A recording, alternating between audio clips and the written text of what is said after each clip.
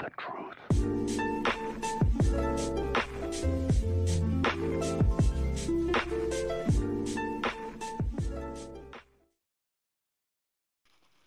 Hey guys, what's up? Green Machine. I am back with Season 3 of New England Patriots Rebuild. We built a pretty decent team up to this point. Now I think we just have to piece it together. 85 overall, all across the board. So let's get into the team. Let's take a look at what we have in store. Zach Wilson and Dwayne Haskins are our returning QBs. Jonathan Taylor, Jamal Williams, Damian Harris are our running backs. They're going to split ties. Hopefully we can have a little bit more success with Jonathan Taylor in here. Odell Beckham, Kenny Galladay, Russell Gage, Terrence Marshall, and Auden Tate are our receivers.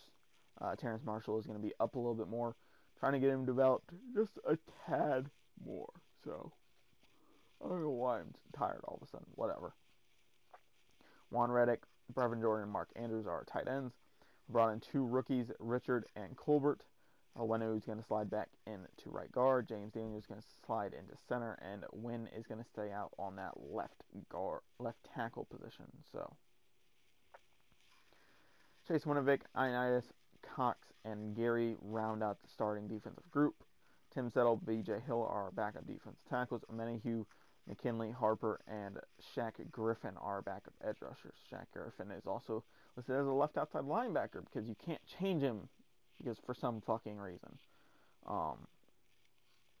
Gilmore, Sidney Jones, and Herndon are our 1, 3, and 5 corners. J.C. Jackson, Taveri Sword are our 2 and 4.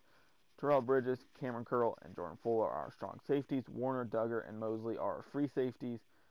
Galloway, Anzalone, Bonds, Brooks, Walker, Joel, Hale, and Griffin are our linebackers. They're going to be moving around to different positions depending on how I need them. So, don't really feel like defining them as one position or the other. Just had a big ass yawn. I don't know why. I fucking hate my body. I'm just kidding. But, oh well. For most of the specialist positions, it's just going to be best available for the most part, besides, of course, slot receiver and, of course, slot corner, because, you know, we can't be fucking throwing out goddamn Gilmore in the slot. Fletcher Cox, we are going to re-sign to a 3-year deal. We have still over $100 million after signing him, so there's no point in not signing him, especially since I wasn't thinking he was just going to be a 1-year rental. I didn't want him to be just a 1-year rental. Matt Ioannidis, we're also going to re-sign. These two guys hopefully can anchor that defensive line for the next 3 years. Rashawn Gary gets a contract. He's becoming one of the top paid edge rushers. He's been developing really well. Winovich also gets re-signed. Jake Bailey gets re-signed. Just a lot of people get re-signed. Damian Harris gets re-signed. I had a little bit of money, and I like him enough. If he was a 70 receiving back, he could be great. I honestly think he could. But with us not making the playoffs, it kind of makes me look back on all those signings and go, what am I paying you guys money for? So, you know. Ended up going 8-8. So, that sucks. But hey, you know, what are you going to do? Zach Wilson, 4,200 yards, 33 touchdowns, 12 picks.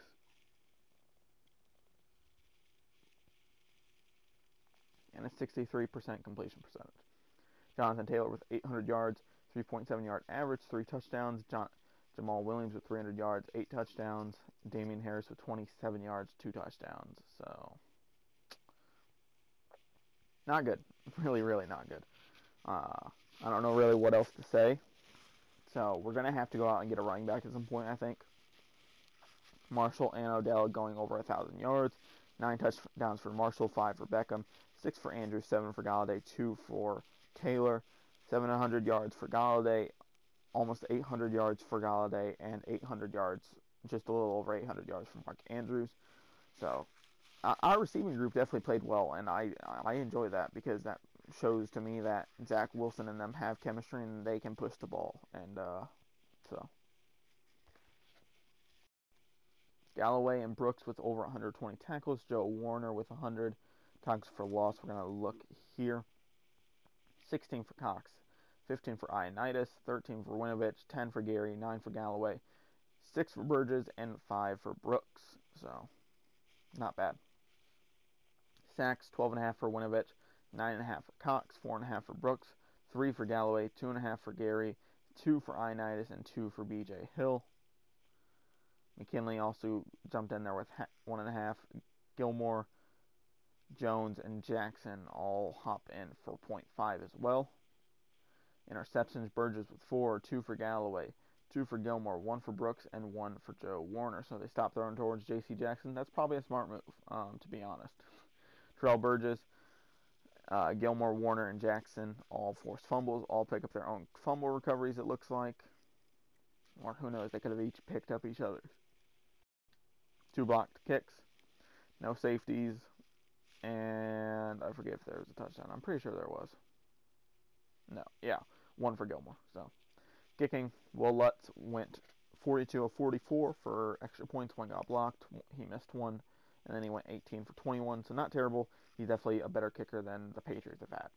50-yard average for Jake Bailey, 11 inside the 20. That's good. Down on touchbacks as well. No kick or punt returns this year as well. Zach Wilson at 6 for MVP. Coach of the Year did not make it. Offensive Player of the Year. Somehow Zach Wilson went down. Defensive Player of the Year. Galloway at 2. Wish he would have went to 1. He could have moved up to X Factor. Jordan Brooks at 9. Offensive Rookie of the Year. Nobody. Defensive Rookie of the Year. Joe Warner at 1. Hopefully he can get a star dev. If not, it's going to take him a while to develop. So, hopefully he can get that star dev. Taysom Hill at fullback. Makes the play Pro Bowl.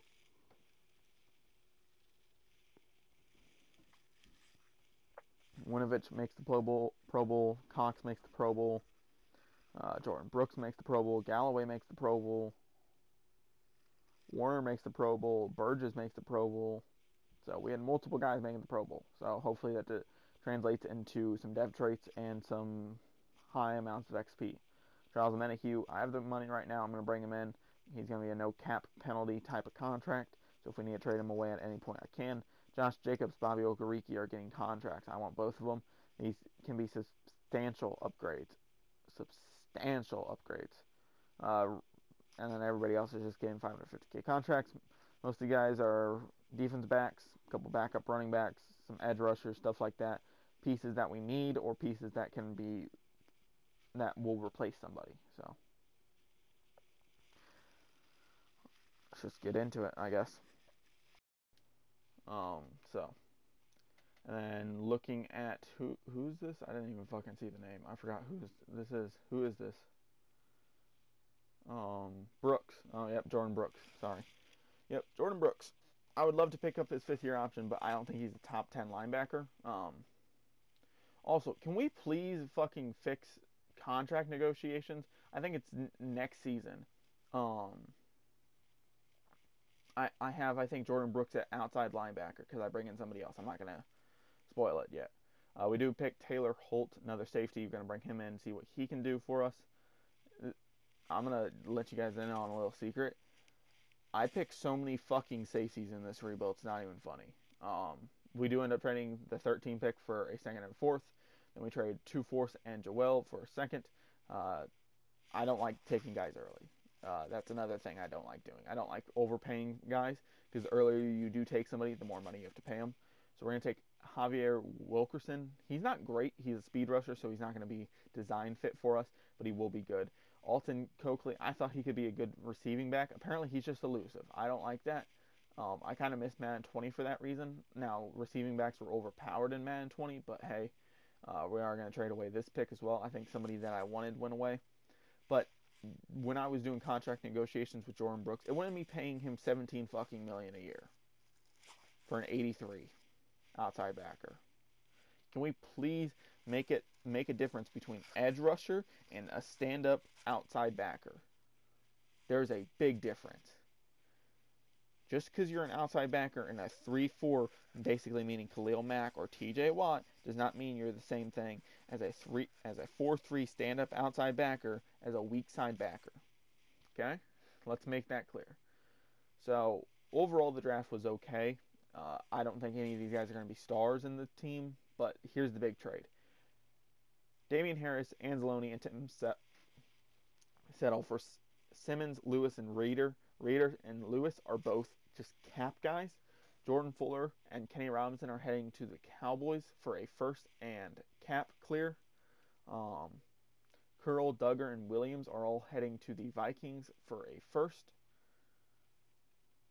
Some of these guys were coming off contract, like Curl, like Duggar, like some other guys. Williams, I just didn't need anymore.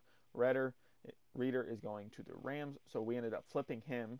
Damian Lewis was about to come off contract, so we ended up trading him to the Bears for a 4th-round pick.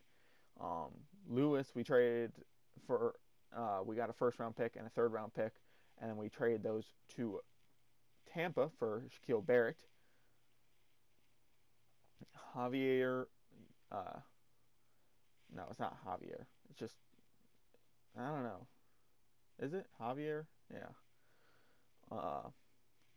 Taylor Holt.